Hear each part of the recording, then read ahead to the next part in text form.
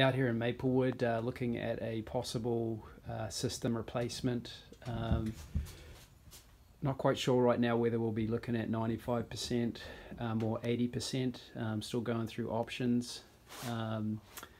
As far as the location's concerned, yeah, we're pretty close to an outside wall. So if we do go with a direct vent, we're pretty close. You can see the rim board just in between the joists there, which isn't too far from the location itself.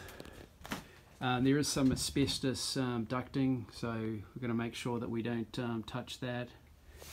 We've got a drain nice and close by, which we'll replace in vinyl. Electric looks good.